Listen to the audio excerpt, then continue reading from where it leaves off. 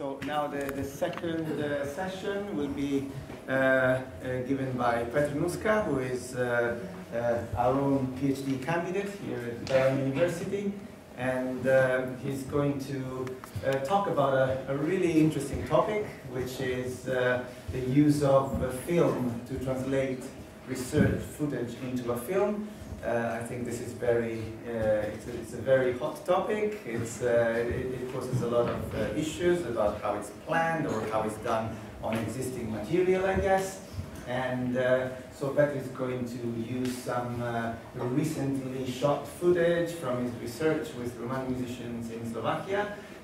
So it's very exciting to have this, and I give the floor to him. Thank you. Thanks for the kind introduction, and thank to you, because giving paper on Friday very evening is actually a great privilege, because you know that the people here are really tough. So thanks for coming to the presentation titled as Ethnomusicological Film, or translating research footage into a film. So let's start with a survey. I would like to ask you, raise your hand if you ever used a video camera in your ethnomusicological research. This would include any smartphone, tablet, and so on, and a motion picture device. Why? Quite a big crowd, right? Then the second question: who of you have ever submitted a film to a film festival? Right, there are certain discrepancies you could have seen, and it's actually interested me because, by essence, ethnomusicology is a discipline that really produces lots of footage, lots of research footage, but not that many musicological film. And yeah, this actually inspired me to do this presentation. So the content will be, first I will make a very short introduction into what is actually research footage and what is film. Then I will talk about conceptual trends in contemporary ethnographic film practice. And then I'm going to show you some audiovisual samples, and you will think about these trends on the examples of the samples I'm going to show you. First, I need to apologize and make a little correction at the very beginning, because I titled my presentation Ethnomusicological Film, and then I'm going to use the term ethnographic film throughout the presentation. So for this presentation, I consider ethnographic film about music and music culture as ethnomusicological film, and it is within the frame of all ethnographic film. We can talk later whether it's right or not. I have one particular reason for it, but no time to explain it. So let's jump into the first point of the presentation. That is, what is research footage and what is ethnographic film? So here you can see very old definition that actually says that ethnographic film, unlike footage, is edited to create a narrative that is selected by filmmaker, producer, ethnographer, ethnomusicologist, you name it. It's quite a nice definition, but it doesn't quite work in all cases. And this is the Sarah Pink's reaction on this definition. She said, well, yes, but always the ethnographicness, so to speak, of any video footage is actually contextual. You can sometimes shoot research footage and then involve it in an ethnographic project, and then the footage becomes ethnographic. So this would be my first partial point of this presentation. Any research footage has the potential to become a film. Right. Now let's jump into the second point, that is ethnographic film. Long time ago, I started reading Introduction into Visual Ethnography as a teenager. And reading this introductory book, I had the feeling that there's some kind of story that looks pretty much like this. That at the very beginning, the ethnographic film was not that good, that great, was not really useful for anthropological purposes. But then, thanks to development of both technology and foremost the ideas and concepts and theories, it became much more mature and much more usable for anthropology. So now, if you follow these ideas, we should have by now a very great and proof tool of ethnomusicological or ethnographic film that we can all use in all cases. But this thing didn't happen yet. And therefore I actually propose to leave this theme, this narration of development of ethnographic film as a genre of ethnographic of the cinema, and I propose something like this. Right, there has been indeed some development at the beginning, driven by both technology and theoretical concepts. However, it was not one line of the evolution, it was many lines. and I will call it in this presentation trends. So there are different trends of developing ethnographic film, and therefore there are many genres, subgenres, and way of making ethnographic film in general. So therefore, that will be my second point of this presentation. There is not a single way how to translate research footage into a film. Instead, there are many. Right, and because there are many, many trends, I'm gonna talk just about 4 of them. First trend is called, or I call it, trend towards doing ethnography. There's a nice quotation again from Sarah Pink. Basically, what happened to anthropologists at the beginning, they really like to take, you know, some motion picture just for the sake of recording thing for ex post analysis. They wanted to, I don't know, conserve some cultural diversity that was disappearing and so on. But later on, they actually realized, well, the process itself is interesting and it produced interesting ethnographic knowledge. Therefore, they were more concerned about not the final product, was less interesting, but the process of filmmaking itself. And yeah, I would like to show you one very short sample of video. So can we switch the light off? And just think what you see. Think what you see. Think of the film expression, film form, and so on. Aťo, co budete hrát? Sám nevím, čo. Nevieš? Sám nevím. A ví to někdo? Vlad. Budete hrát s panem Sandrem, nebo ne? Ty ma nahrávaš. Pravda, že? Bude to s Vladom Sandrom, pravda, že? Hej, super, super. Tak doufám, že přijde teda. Určitě. Aj s manželkou? Aj s manželkou to bude. Manželka taky přijde. Pravda, že? Ty jsi si sem nějak dostal, prosím tě, ty s ním hraješ normálně? Co ne? A co budeš dneska hrát? Co? Já nevím vůbec. Marna, ty víš, co budete hrát dneska? Ja neviem. Ví to někdo teda? Nie. My sme proste Sandrovci takí. My sa stretneme a hráme. A to je to umenie. Raz, dva. 1, 2, 3, 4, 5, 6. Trocha halu, Čo nejde? Dedo, poprosil ťa, Vládko ťa prosil o to. Dobre, máš vybieť svoj. Nám to ťa zaplatí, dedo. Sebas. Ča, ča, ča, ča, ča, ča, ča, ča. Vlado, co budete hrát dneska? Dneska hráme.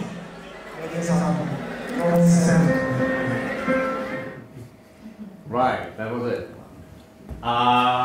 So we saw a little sample. I think it really well illustrates what I'm talking about when I'm talking about filmmaking as trend towards doing ethnography. So what are the means of film expression of this trend? First of all, there's wide angle. As you could have seen, I could have shot these musicians from 50 meters distance with very long lens. It would look even greater, I think, but there would not be the interaction that I think it's really typical for ethnographical work, is the interaction, to interact with your research participants. There is obviously presence of filmmaker. You can see the shadow, you can hear the voice of the filmmaker, and there's no doubt about the fact that the filmmaker is here and is sort of part of the situation. Another thing is consent. It's become part of anthropological and ethnomusicological practice to make your participants aware that they are being filmed. So why wouldn't incorporate it within the film itself? And there are some other things that I could talk about. There's a movement that I felt is actually part of my ethnographic experience with Roma, because they are still moving, and obviously we saw long unedited shot. So that's about the first trend and how can we actually achieve it within means of film expressions. Let's talk about the second trend that I call towards film language. So as you know, the word ethnography itself, etymologically speaking, it's about writing culture. That means that all the time the written word has been always the key tool in anthropology, the written word. And then when actually visual ethnography came to work, the biggest challenge, or one of the greatest challenge, was not to simply put some nice visuals and narrate over some written word, but to develop its own mean of film language, of visual language that would basically substitute the written word. So now I'm going to show you and another sample, if you can put the lights off. Yeah, we see the same musician that was just introduced. And again, think about the film form, what you see.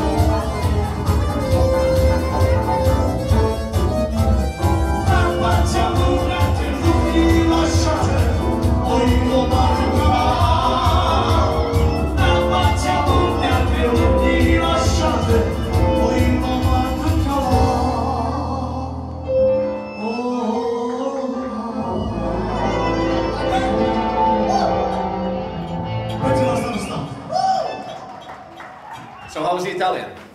Did you understand? Sorry? Spanish. Was it Spanish? Oh gosh, what a faux pas. Okay, sorry everyone who's Italian here. So, like I wouldn't say that this is a short film, this is by no means a short film, but it uses the means that I would like to talk about in this section towards film language. That is, what are the means of film expression in this case? So first of all, you could have seen various types of shot. You could have seen big close-up, you could see totals, and they're all edited together. So they create sort of continuity and discontinuity and disruptions and so on. You could also see asynchronicity, because it's not possible that the man is singing at the same time he's wearing the cake, at the same time, you know, he's doing different things. But we accept that because we are used to film language, we know how film language works, and we sort of understand this, how this works. So, and anthropology started using this as well and develop it as sort of different language, different from the written language. Yeah, so that would be my point. A few more points about this. This is crafting the traditional film look. You can see the shelf depth of field, the motion blur. I could talk hours about film look. So it's crafting the look of the traditional film media. And there's focus on the character, because you can't make film about everyone. You just select your character and you make film about certain people. Right, so that was the second trend. There's going to be a third trend that I call towards participation and collaboration. And yeah, again, this is a little bit complicated topic for making it really clear in one short presentation. But collaboration in anthropology, you can actually rephrase this definition here in the frame of film. So if collaborative anthropology is defined in this way, you can say that collaborative ethnographic film could be something that is conceptualized from the beginning, that is pre-production, over the production, post-production and distribution with your research participants. The collaboration is essential, the collaboration with participants. I don't think we need the light off now, because it's actually a simple idea. It's more like mental exercise than a video sample. But it's the group, you remember the group that didn't know what to play? So this is how they perform.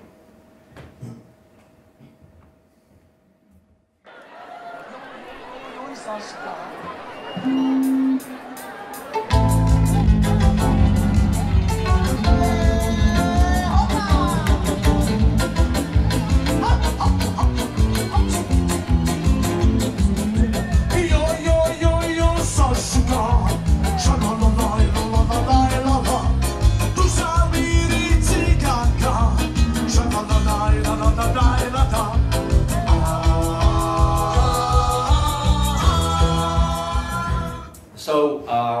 obviously I was not able to carry out the collaborative or participatory aspects of the research, like all of them. But we made a deal with musicians at the beginning. Okay, I'm gonna be observing your lives, I'm gonna be part of your lives for a couple of months from now. And what I can do is to shoot you some music videos for your YouTube channel. They said, yes, we need that. You know, we are musicians, we make a living out of music making, so yeah, let's do this. And they were really keen. So this was my my way of doing like participatory research. Just a quick idea. The last trend I would like to talk about is a little bit, well, let's say, let's watch it first and then let's think about it. So yeah, you've got the idea. It's the same video.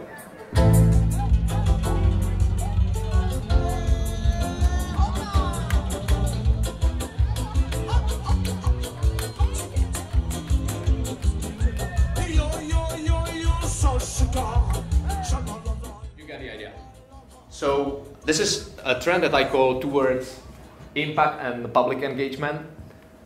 Basically, if you like that your anthropological work will be seen by many people, you need to work in a little bit different way to be able to deliver a product that will be of interest of cinema distribution, TV distribution, you name it.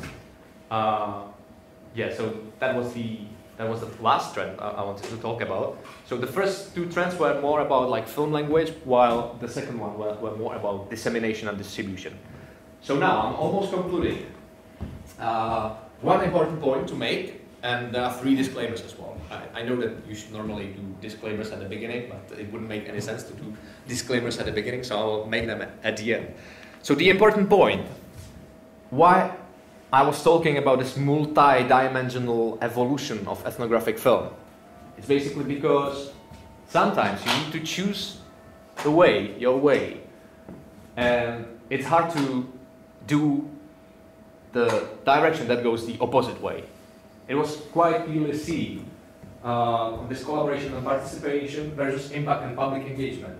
If your primary goal of your ethnography, or not primary goal, but if you make deal with your research participant that you be delivering product for the YouTube channel, you are very likely not to deliver something that will be screened at the Sundance Film Festival, and vice versa. So what I mean is that sometimes the trends in contemporary visual ethnography are contradicting one another, and therefore you need to choose, and you can be sure that whatever product you will actually deliver, they will always be liked by some anthropologists, ethnomusicologists, but will be disliked by another. Right, and now the 3 disclaimers. Disclaimer number 1. I told you there are like 4 trends. This is by no means that there are only 4. There's just another 6 that I come up when I was doing the presentation. In the context of this conference, I think this trend towards body and senses might be interesting for someone, because there has been really a great trend of rehabilitation, observational cinema within the framework of phenomenology and sensoric ethnography, so I can definitely recommend some reading if you're interested. So this was the first disclaimer. There are not only 1 or only 4 trends, there are many, many more. Second disclaimer, I told you some of my ways of doing the ethnography, the visual ethnography, to fulfill some of these trends. You can get inspired by them, but you can also forget about them. Opa! So sorry, Sam. So sorry, that was Sam's remote controller. Oh my God. So you can forget about them because they're not really important. You always, as anthropologists, you need to figure out what works best in your context. It works, Sam. Great. And the third disclaimer, the same thing actually concerns the distribution. I just told you, yeah, I was shooting YouTube videos for my research participants, therefore I was not able to send my film to Sundance. But actually, you might do much greater public engagement with a YouTube video. At the same time, you can design a research project, participatory research project that can be screened on Sundance. That means this only works in my context, but it doesn't mean that it's gonna work universally. Right. So this is the summary of some main points of my presentation. When I actually saw this, I realized, okay, I just made a presentation about things that everyone knows. So, yeah, anyway, I hope that you get inspired and that you actually find your way to translate your own research footage into interesting films. That's it. Thanks for your attention.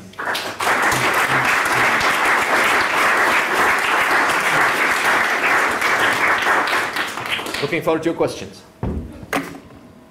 Thank you very much, Pat. Very interesting and thought-provoking presentation. I have my own comments, but I'd like some questions. Well, I was interested to know to what extent you think about filmmaking in terms of a shooting script or of just taking a scene and developing the film as you find it. So that is much more using the camera as an investigative tool. Mm-hmm. Right. I can go here. So I think there are actually nowadays many ways of doing this. And what, for example, this is actually very interesting, as you say, staging and writing script. So nowadays in documentary, it is actually also quite popular to write scripts, and many Oscar-winning documentaries from recent past, they were actually scripted and played. At the same time, one of these arrows might be like towards photojournalism, and this basically only relies on the fact that you find a scene and you shoot a certain scene. So this could be another. I mean, I guess my approach as anthropologist is to find a scene, try to shoot it as it is, but at the same time to admit my presence. That was my way and my positioning within all these trends. Did I answer your question? Not really. So, yeah, what was your question? Well, do you plan in advance or you just use the camera as a shooting film? script? Yeah. A shopping list of shots before you go out. So No. that you know in advance what sorry. it is that you want to get. Sorry, I got it now. Sorry for not understanding. So, yeah, no, it doesn't work with Romani musicians because they are ever. I don't know what they play. Exactly. Okay, I'll tell you. If you give me 1 minute, I tell you the story of this last shot. I was called by this Vladimir Sandrey, this musician. Hey, you could actually make a clip for us. We're gonna be playing at this great Romani festival. We are playing 2:30. Would you be there and shoot us? I said, of course. When? And they said, no worries. It was postponed till 5:30. Okay, no worries. I have like 4 hours. At 5:30, I saw some of them. All of them already like had some alcohol. I said, oh, you know, we are not likely to play. Maybe after this group, but it's even likely that we won't play at all. So I said, okay. Finally, they played like 11 p.m. And it was the moment when I was leaving the festival, and I randomly bumped into the violinist. And he said, and I actually said, do you know whether you'll be playing tonight? Yeah, we are playing right now. So that's how I showed it. So there would be no way actually to script any of what you just seen. It's yeah, pure improvisation. I needed to adapt it to improvised life of Romans. But the point is that you don't have in advance the concept of what the film is going to be. Yes, I know. I think Marco was second hand. Yeah, I think it touches upon, it touches in the same, it goes in the same direction. You're talking about translating research footage into film language, and I wonder how much film language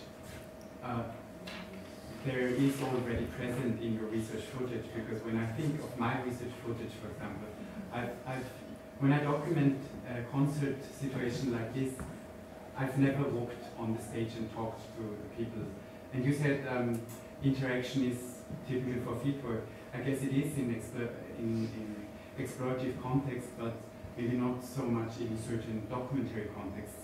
So and also the situation you talked about consent, and you could see that the musician is just asking, "Are you recording me?" and you answering yes. So also very specific ideas of consent, I would say. And my question would be if your approach to documenting is actually in the end then very much informed by film language. Because it seems to me that there would be a lot of research footage that looks very different and that might not be that easily be translatable in what you might then send to Sundance or to YouTube. Yep. Yeah, I guess. Yeah, I guess it's all here. Like you never find a way how to fulfill all these trends to fulfill everyone's expectation. First point, and the second point is you always need to find your way of doing things, your way that fit best to the ethnography. No, because I think it's a legitimate way, and it's might be not. No, I mean it's for sure practical if you want to do a film, but what? Because I find your title very inspiring, translating research. That's why you came, and you are disappointed now, right? No, but I mean I think there's a lot of research footage that is shaky. Maybe I don't know. All of these aspects of quality of the documentation. Right. Yeah, I would still like insist on the first point that I was making, that any research footage can be translated into a film, because I've seen I was at the Russian of documentary film festival or ethnographic film festival, and there was one of the greatest ethnographic film that I've ever seen, but it was shot on video camera. It was very shaky. Even the director herself, she said, "I'm not really good with camera," and despite of that, there was a great story in it. So, the fact is that she went there with an intention to make a film. That's quite true. But I don't think that film is made by technical quality. Like, yeah, if you wanna send your film to Sundance, they wouldn't probably accept. Though it's not true. Also, like Film Sonita, I think it won Sundance in 2015 or 16, and it's all shot with one handcam, very shaky footage. But there's great story in it. So I think technical quality shouldn't be an obstacle to deliver a good film. Yeah. But maybe that ethical questions and respect of the people we record can be an obstacle, because if they ask you not to create a film, not to show to anybody what you are recording just for your research, that they allow you to film, then you cannot make a film of that. Absolutely, yeah. We'll vote for that. Absolutely. Yeah. So this is not true. What is not true? That any research footage has a potential to become a right. film. This is Because overjoyed. even because you know also in advance, you are allowed to record, but you know in advance that no way you are going to make a film. So there is no potential. Yeah, that's a good point. That's a very good point. And I take it, obviously, you should somewhat have like clear intention what you're going to do with footage and tell your participants. It shouldn't happen that you just shoot them and then submit their faces to Sundance and then want some prize and then tell them, I won the prize. So yeah, I absolutely agree with that. So, thanks for your presentation. I was wondering, when you refer that you totally improvise and there's no strategy. I mean, when you edit, I didn't. at the stage of editing, of putting things together, there's certainly a story that is told there. So whether it's a linear or a cyclical, a multi-directional, whatever, an open-ended, an experimental, but there is a story to be told, especially if you're talking about ethnography. So because film is, of course, an invention. Okay, it's a representation of what's going on in the field. So how did you cope with this, the editing process as a process of creating a narrative? Yeah, great question. This was just 24th of August. And shortly after that, I came to the UK, so I have a batch of material that I didn't even see, so I didn't have time to see it. So I'm at the very beginning of the shooting, of the editing process. That is to start seeing footage, what I actually shot, and I will try to find some narrative. And you are right. I don't know who told me that, but basically, doing documentary is done in editing group. No one is that good, and it's just like take camera and make film, and this is in the camera. Just download it, and it's done. documentary filmmaking always involves editing as part of exactly the process of creating and developing narrative. So, yeah, to answer your question, I didn't start it, and I'm actually kind of looking forward to look at the footage, whether there's some narrative and what it will be like. I have some ideas, but yeah, too early to really say what the final film is going to be about, and whether there is going to be a film or several shorts. I don't know. It's I don't know. Yeah. But thanks for the question. It's a good question. Yeah, just one quick question. You spoke only of 4 trends, and methodologically speaking, I know a bunch of people who are doing film research, ethnographic film research, by giving the cameras to the actors of the field, so they don't control the filming at all. They just leave it to them. And well, I'm not sure at that point, during the editing process, how much do they influence and how much do they modify these footages. But I was wondering if you did something like that, or if you're planning to do something like that. Right. So again, great question. It's another trend which is not even here. There is trend like towards. Oh, it was actually mentioned the trend towards participatory. There's even like method that is called participatory video. That is exactly you give the camera to research participants and they do things with it. It's actually quite old. It's been used in '68, I think, by Solworth at Navajo in the Navajo context. So 50 years old already. And by that time, it was not really easy to give someone a camera because you needed to have quite good knowledge. Nowadays, everyone can shoot everything. That's true by thanks to development of technology. And I will answer a question, but I just made a little point about it. There are 2 points about this participatory video and participatory footage. One is empowerment, and second is representation.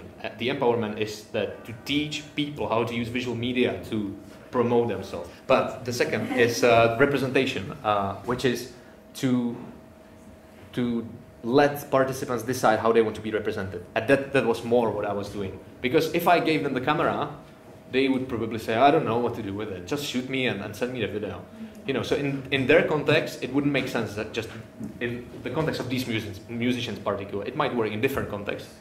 I'm not talking about cameras, I'm talking about filming with phones.